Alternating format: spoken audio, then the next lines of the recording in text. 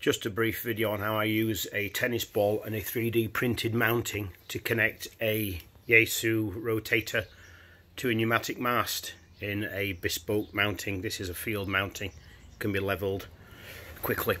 I always point the valve directly towards a reference point. It can be north. In this case it's actually pointing directly down a driveway. The antenna is pointing north. Notice that the antenna doesn't point the same direction. This doesn't know which direction it's pointing in, so that's irrelevant. So I point it in easy to see direction so I can keep an eye on things. It never slips anyway. So north, reference to north.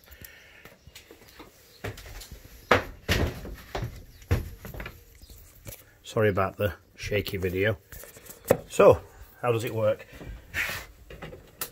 I won't go all the way around, so that was north.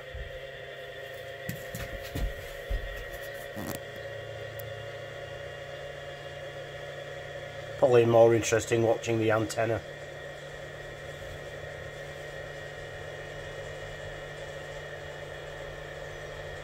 I'll just go 180 degrees to be pointing south.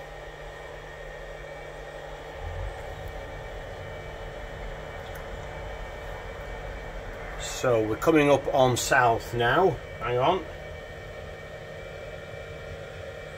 That's due south. And if we look down there, you can't see the valve. It's pointing at the main support there. So we'll come back again.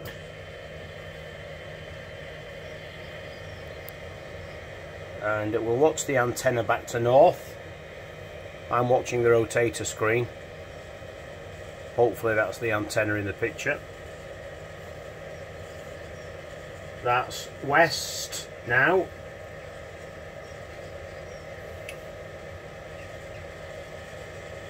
Coming up to northwest. Northwest now. 330. And that's back to due north, and if we look down there we should see the valve pointing directly back at us, which we do. And that's a tennis ball